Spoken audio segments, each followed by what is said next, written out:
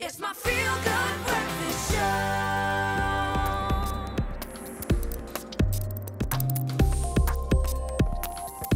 Hey, welcome back. This is your feel-good breakfast show. We're live, large and in charge on this Thursday morning. Feeling it. Yeah, time to talk some tech. We were just discussing very briefly during the break a story that was meant to be reported on yesterday, but what Elon is saying, I just feel like I needed to adjust this a little bit. What Elon was saying about AI and us giving it all its power and its understanding and intelligence, but we can't even fully understand it. No, use the term, it's like chimpanzees trying to understand humans. Nerve-wracking That freaked stuff. me out a lot. But let's do something that's on the slightly more positive side of the advent of incredible technology, because that's what the segment is all about.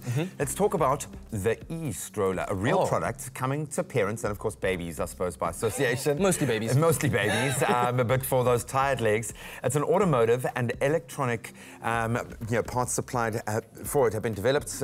They've got an electric drive system, very much like you'd see in electric bicycles, complete with battery, electric motors, sensors, and app connectivity. We've gone full tech, and that's all being jam-packed into one stroller system. That's right. Now, parents don't need to exert themselves when taking their baby for a stroller. I especially got a stroller. Tell me more. That allows me to kind of get some exercise. I'm just trying to understand how this is going to be so super different. So essentially, it's got like uphill, bud. Uphill is going to make all of the difference. Okay, so the battery and two motors on the back axle help them push the stroller. They power it if you are taking on an uphill or want to make it easier to push along basically anywhere. And if you're going downhill, the motor then helps with braking. And if the stroller is released, the parking brakes will immediately click on. And that is that's a freak out of mine. Safety. Like I've constantly, our stroller even has a strap that you can attach to your hand, because I'm so worried that if I let it go, it's just going to be like, Ghostbusters, the stroller just. But now I lose all of my fun, because usually when we're going for a walk with Phoenix, and then we go downhill,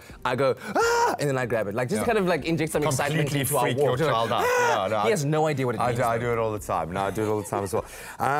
It's pretty cool. It's pretty interesting. And for me, I'm just thinking like, how much of a difference does it really actually make? Yeah, how lazy have we become when just the exertion of some force from your forearms? Let me make it a bit cooler. Now, let me make it a bit cooler then for you. So the stroller also measures acceleration, speed, road type, to help for a better ride. Dude, maybe you can even slap some mags on there. The e-stroller also has, it's smart with a Bluetooth connection with an app that allows you to see how much power is left, which is probably quite important. It also allows you to set an alarm if someone tries to push the stroller away. Okay. That's awesome. Yeah. It has a loudspeaker that will emit a beep and the parking brake will engage. Wow. All pretty cool. Next step, sound system. Yeah. Bluetooth capability with the music linked in. But now my question is, like electric cars, when the battery runs out, can you still push it? I'm assuming you can still push it. Dude, I wanted to ask you a question. Have you gotten over the rock and roll thing? Do you still do that with shopping carts when you're not thinking about it?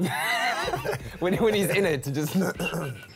Anyway. But very cool. You can let us know how you feel about it. Stand a chance to win one of 6 Samsung S10 smartphones. Simply SMS the keyword business to 31492 for a call back and quote, and you could be a winner.